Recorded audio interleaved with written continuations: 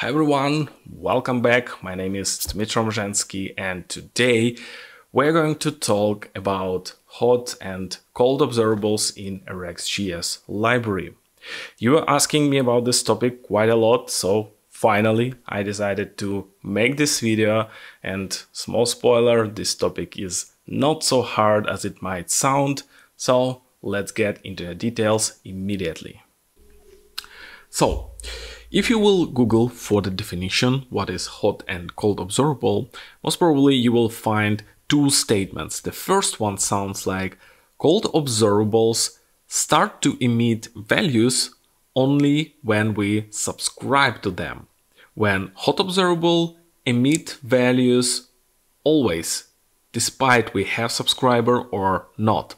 And the second definition is that cold observables, they are unicasted when hot observables are multicasted. And both those definitions are true.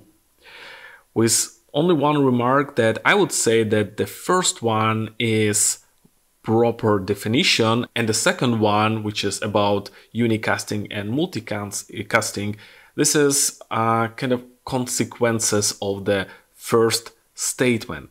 Yeah, I know it might be not so easy to get it straight away, so let's split it to smaller pieces and clarify them one by one. And I would suggest you to start with unicasting. Let's try to figure out what is that. So, I have a stream, very simple one. I use of operator and then transform it to some random number inside the map operator. Easy, easy. We also know that observable by itself, they do nothing. So in order to start execution of this code, we have to create a stream from this observable. And how do we create stream? We just subscribe to the observable, right? And such a way we create a subscription. So we can console log the value which comes inside this stream, and if we save it, we can see that they were printed some random number. What is also important to keep in mind is that every new subscriber creates separate execution context. What I mean by that? If we save it, we can see that they were printed 3 different random numbers, which means that this piece of code has been executed for every subscribe separately, despite we subscribed to the same observable. You can think about it like class and class instance. We have only one class, but we can create as many instances from this class as we want, and they can have different life cycles. They can have different states. They're different, yeah, but created from one class. Pretty much the same happens here. This is our class. Those are our class instances. And because every subscriber kind of gets its own execution context, they are unicasted, because they are not sharing this math random. Every stream owns its own math number. This is what I mean unicasting. And this is behavior of cold observable, which is this one. This is the cold. But why they are unicasted? And now we slightly come to the first statement, that cold observables starts to emit values only when we subscribe to it. So subscribe creates the data source. This is the key point. And to understand it better, I would suggest you create our custom operator. And let's say it is an operator called from timestamp. Yeah, and operators, those are just function which returns some observable of number, because timestamp it's a number. and we have to return new what? Right, observable. Here we go. And every observable takes a function. So let's provide a function. And this function as an argument gets the subscriber. But what is subscriber object? Subscriber object, actually, this is what we pass as a parameter for our subscribe method. This notation is just a syntaxis sugar. Actually, it looks like this. This is just alternative notation of what we had before. So it means that if we want to cast some value into the stream, we have to call exactly this next method in order to execute this function. And let's do it. So we have this object right here, so we can call next method, and we have to provide some value, right? And in order to get some value, we need some data source.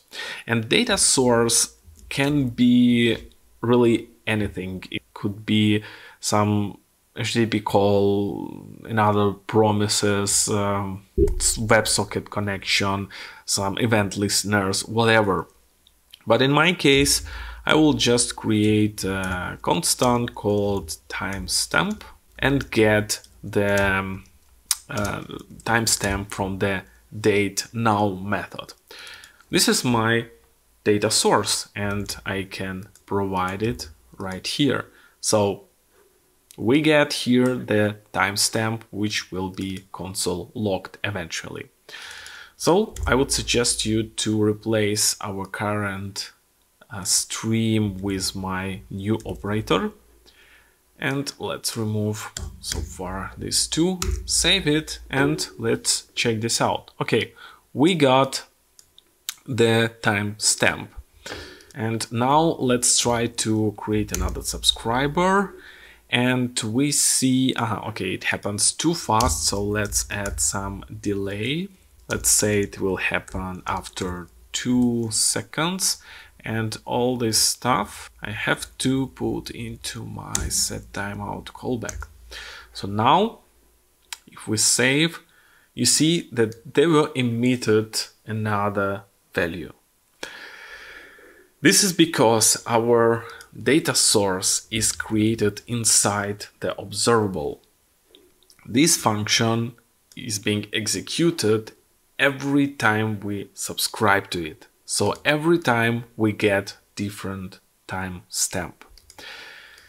If we want to make our from timestamp operator hot, the only one thing we have to do is to move it outside of our observable. This is basically it.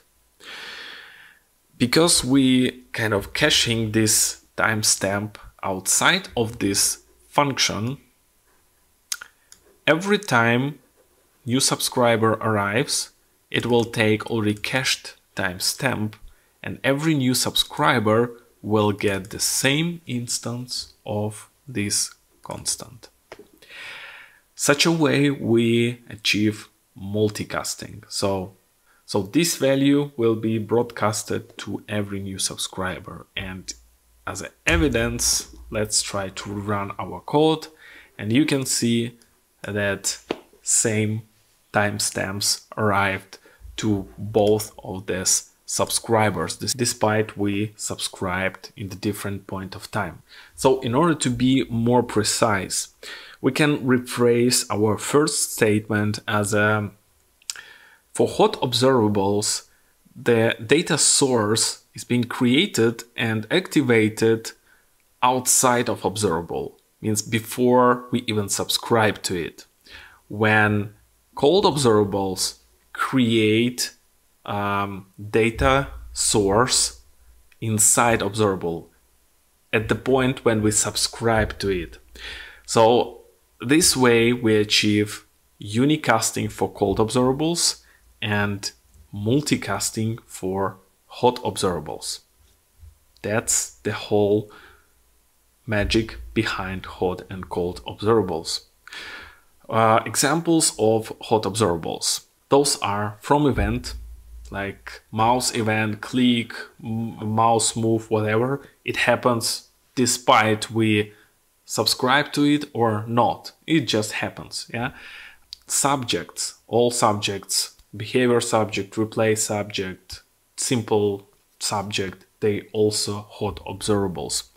Some operators like share, share replay, publish, publish value, they make cold observables, hot observables, because under the hood they use subject. Like share uses subject, share replay uses replay subject behind it. All right, now we figured out what the difference between those two types of observables.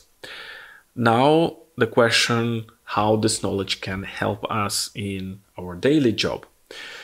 Well, I will show you an example which very often, especially new developers which are starting with RxJs encounter, and it is the application of HTTP calls. So imagine that we are doing some HTTP call in our component. So I create some posts property and say that there should be get call to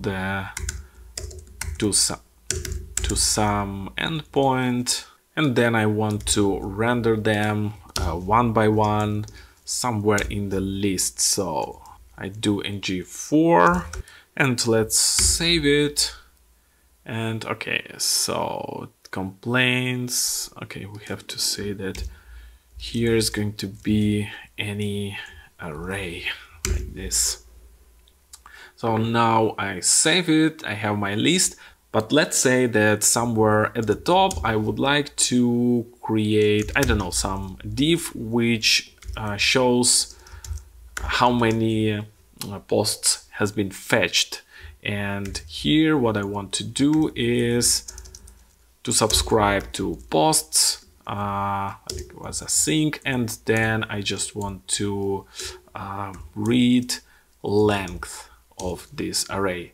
Yeah, and if I save it, it works fine. But if we go to the network, we can see that we did posts 2 times because HTTP GET returns cold observable, and the call to the server will happen every time we subscribe to this observable. And a sync pipe does exactly this. It subscribes to the observable, and because we subscribe 2 times here and there will be 2 HTTP calls. So we have to make this observable hot and multicast this fetched value to all subscribers.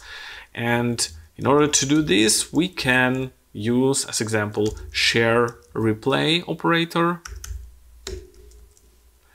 And if we save it, we will see that the result is the same, but only 1 time the post endpoint has been called. This is because share replay broadcasted the value we got from this endpoint to this subscriber and this subscriber. Just simple as that. Of course, you can say that we could use ngIf and then cache the posts variable and reuse it in the template. Sure, we could do this, but this is just example and good illustration of use case for hot observable. Alright guys, thanks for watching until the end. I hope you enjoyed this video, and if you find it useful, please share it with your colleagues. It is really the best thing you can do in order to support my channel. Except buying my courses, of course. And by the way, talking about my courses, I have already 3 of them. Links will be in the video description, as well as some coupon codes. So check them out. It is really worth it. And I wish you a productive week ahead. Stay safe and see you in the next video.